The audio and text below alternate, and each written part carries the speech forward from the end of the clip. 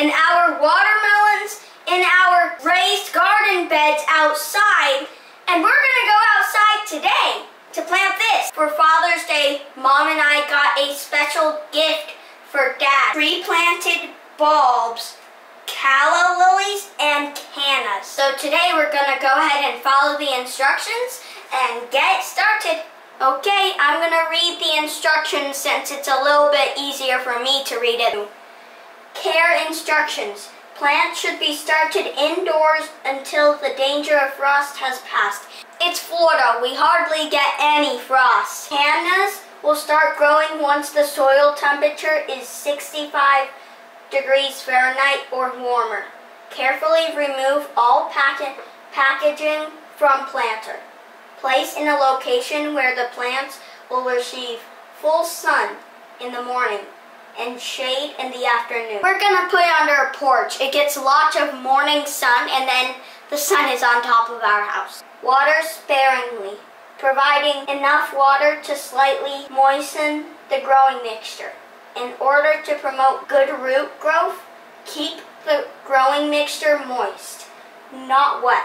That means Dad has to stop overwatering it. Do not overwater to avoid rotting, but do not allow the growing mixture to completely dry out. That's another reason why Dad shouldn't overwater. Okay, that was the instructions. Let's go ahead and open it up and see what we have.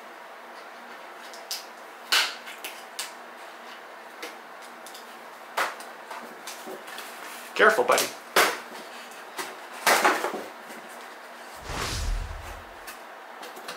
It's already started. Look, it's already started. That's a healthy soil mixture for plants. We're outside now, as you can see, and one very crucial part of gardening is making sure there's holes on the bottom of the pot.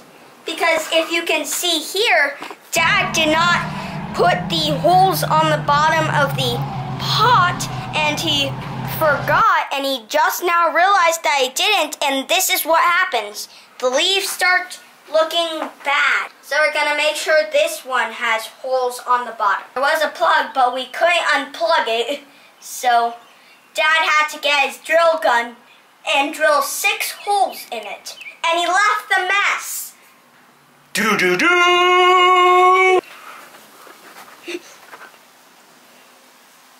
Let's add some water.